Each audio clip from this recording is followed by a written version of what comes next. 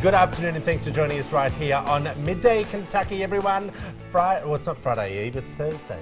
Do you call that Friday Eve? Friday Eve. What I do know is Thursday is the night to watch ABC 36 for TGIT. TGIT. TGIT. I was like, oh gosh, don't let me forget the last initial.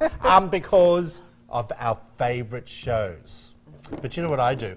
Thursday nights are not good for me because I stay up super late. Yeah. Because what I do is I record the shows and then I speed through so I can just get the gist of it, and then I go back and watch the whole thing. I will always watch them on Fridays after work. Oh, do you now? Well, I go to bed before they come on. Yeah, I know you do. Hey, how are you? Doing good. What's going on? Not a whole lot. Okay, we've got some interesting topics to talk about a little bit later on in the top of the show. But first of all, we want to talk a little bit more about historical black women who made a lasting mark on history. And of course, who could forget Harriet Tubman? Tubman was born a slave on the east coast of Maryland. And so what are you laughing at, people? Tubman. Okay, thank you for allowing me to make a fool of myself. Well, you only said it once. Thank If you said it again, I know, I could you. see you both laughing. And I'm thinking, okay, I've mispronounced someone's name. I was going to tell you if it happened. I was going to Okay, correct you coast of Maryland, and suffered through harsh conditions. She later became famous as a conductor on the Underground Railway during the 1850s. And Tubman. See, now it's going to be stuck. Escaped slavery in the 1849, and regardless of the bounty on her head, Tubman returned to the South almost 20 times to lead her family and hundreds of slaves to freedom throughout the Underground Railroad. One of the bravest women in history. Yeah, Impressive. We also want to highlight this afternoon Daisy Bates. She was a journalist, a civil rights activist, and she underwent economic, legal, and physical intimidation to pave the way for racial equality. Her most notable act of equality was her hand in the integration of public schools in Little Rock, Arkansas. She went on to become a major supporter of the National Association for the Advancement of Colored People. There it is. And last up, we have a woman who made her mark on the world of rock and earned herself the title of Godmother of Rock and Roll. Sister Rosetta Tharpe. Tharpe is credited with popularizing gospel music among black and white audiences during the 30s and 40s. Tharpe would play in churches and secular clubs, sharing her talents with the world. Tharpe toured up until her death in 1973. I've never heard of her. She's awesome, amazing, amazing. Have you heard her music? Yes, I have. She's is fantastic. she like really rock and roll? Or? It's the early version, gospel. you know. Okay. More of a gospel bend to it, but I mean, kind of a blues. I mean, she was all over. I mean, she was a fantastic artist, especially at that time during that era. It's amazing. And you being the rock and roll queen of Kentucky. Yeah, that's me. Don't you think? Yeah, sure.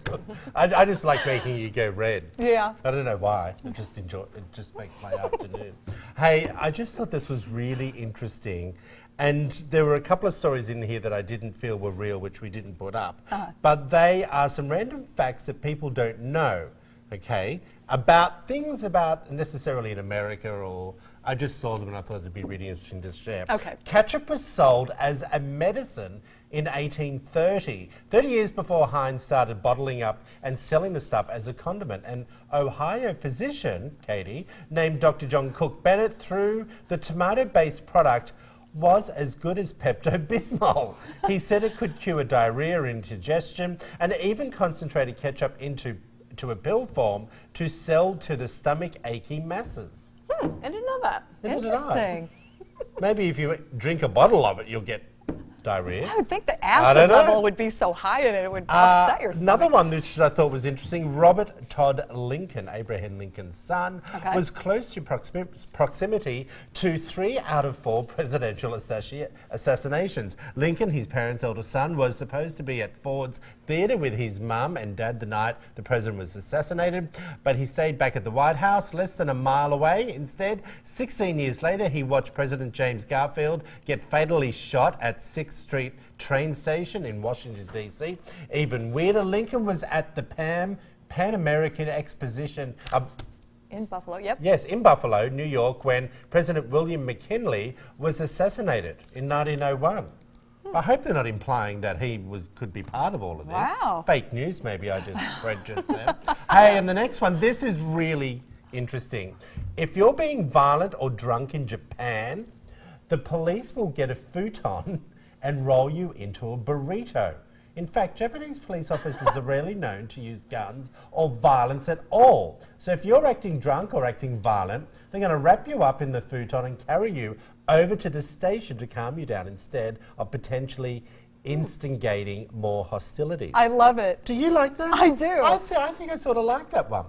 I don't believe it, but Oh, you don't? no. You think that's fake? I think maybe it's happened, but I don't think that that's just That's what like they common do. practice. Because you could just arrest people or put them in a straitjacket till they calm down. I don't know. I don't think they roll you up in a futon, but good idea. Oh. I just don't think that really happened. Okay, well maybe you won't believe this one either. All mammals take about 12 seconds to poop regardless of size. That's fact, they say. Okay. Yeah, number 5. Never thought about that Neither before. had I. Number 5, let's just move this along. And then, Miami is the only major US city founded by a woman. Does anyone know if that's incorrect or true? I don't know. I couldn't find anything different on the internet when I looked at it. Yeah. And what I thought this was really interesting. Anxious travellers can play with mini horses at a Kentucky airport. Twice a month, Cincinnati, Northern Kentucky International Airport brings in 2 adorable mini horses named Denver and Ruby from a nearby farm to help nervous jet setters feel relaxed. Has anyone heard that? No, and Anyone I in the haven't seen control them there. room? What a great No. idea, though. I haven't heard that, Everyone's but a lot just- of airports do that. They walk around with like therapy dogs and stuff like I've that. heard so of that. I believe it. Yeah, it wouldn't surprise me. I mean, Well, it is did Kentucky. you hear just recently there was a blind man that is petrified of dogs.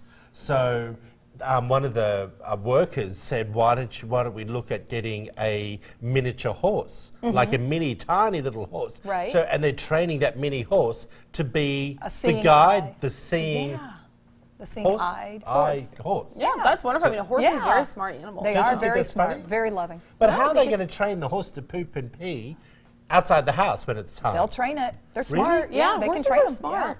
Yeah. Okay. All right. Now, studies show that 80% of people abandon their New Year's resolutions come February 1. Here we are, people. February 8 or 9? Where are we at? All right. What was your resolution? I was going to drink more water, which I am doing. Oh, you are? How many do you drink a day? I felt like I was already drinking water, but I wanted to make an effort to drink water in the morning. So I'll do just a large glass right when I get up. Okay. What about you? I wanted to work out, kind of change up my workout routine, and I did that. I started up with Lydia, and she's been whipping me into shape, so I'm still hanging in there for dear life. Well, you haven't really been that often.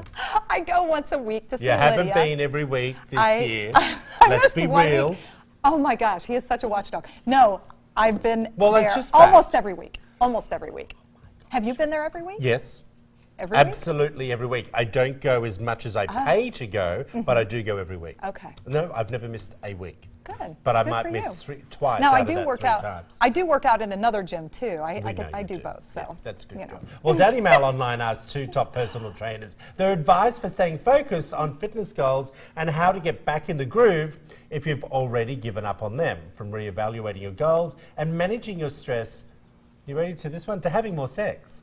They revealed their most unusual and effective ways to stay focused even after January. Studies show that 80% of people abandon their New Year's resolution. Now, here's the saying: change your resolutions to concrete goals.